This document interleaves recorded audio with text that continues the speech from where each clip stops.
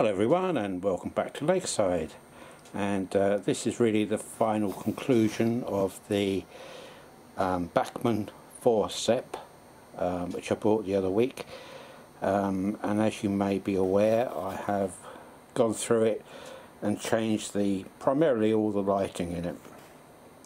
That was the major job, because I really wasn't happy with the existing lighting in it. The first, or the last, and the first coach were very dim, and the middle two coaches were a bit brighter.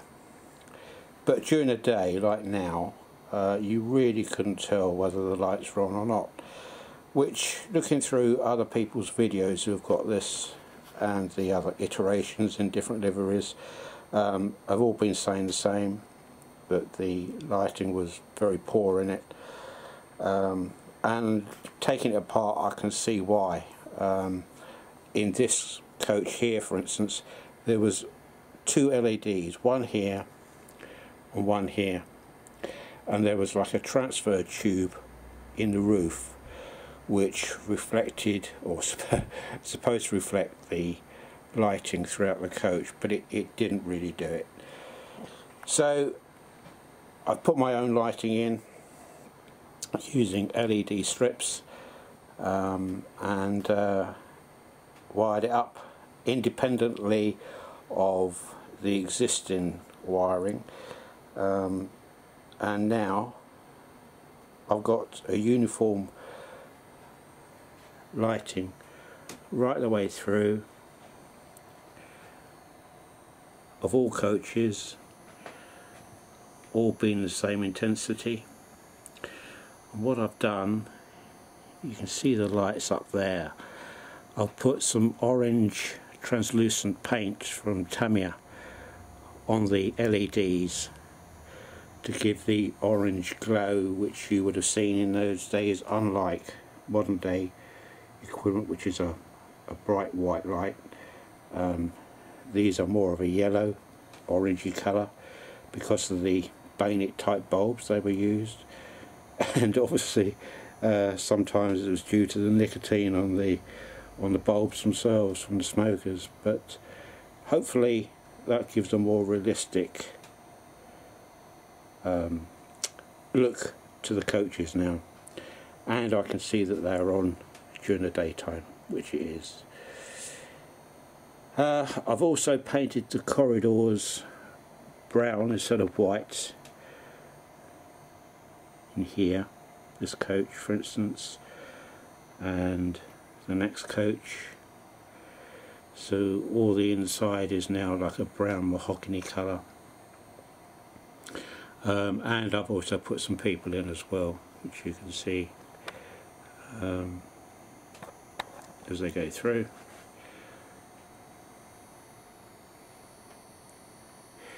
Now I've just got a few little bits to do, and one of them being, I've got a cable showing here in the brake van which is from the LED, so I can hide that a bit better than that, and something which I can't do is to hide up the decoder and the motor in this part of the leading car. Again, that's another criticism from other people who've got this, that they can see the motor just here, with my finger, motor just there, and the decoder just here, but there's absolutely nothing I can do about that really. I suppose I could put somebody in the way standing, that might obscure it a bit. I might do that, I don't know. But anyway, that's all sorted now. It runs a dream, no flickering on the lights,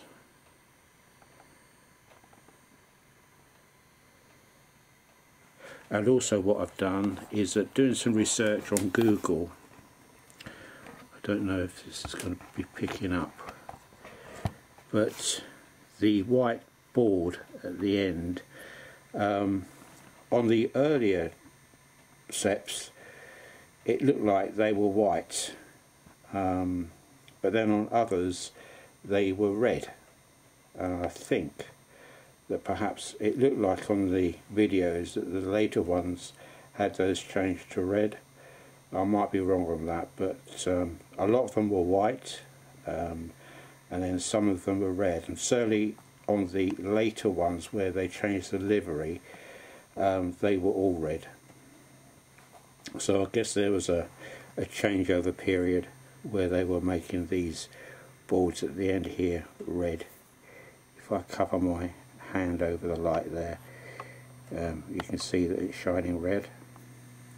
Again, using some transparent red Tamiya paint on the inside, not the outside but on the inside. I've managed to make that red. Just a little thing. Might be right, might be wrong, don't know, but as I say, looking at archive footage, then certainly some of the green British Rail seps had that as red. Some were white, as I said.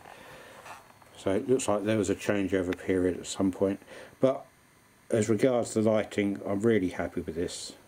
It's come out a treat, especially with the brown corridors, not on there but on here, and with people inside, although you can't see them very well because the people tend to sit behind these pillars here. They're not actually sitting in front of the window, they sit sort of further back, so they're actually shielded by the pillar of the window. But they are there, you can see them here.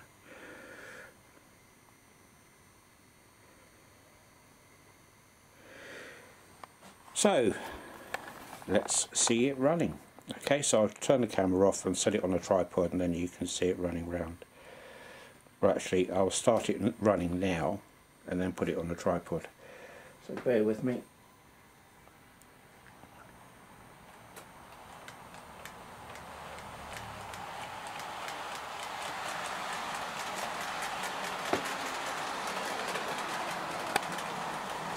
And it does run so smoothly.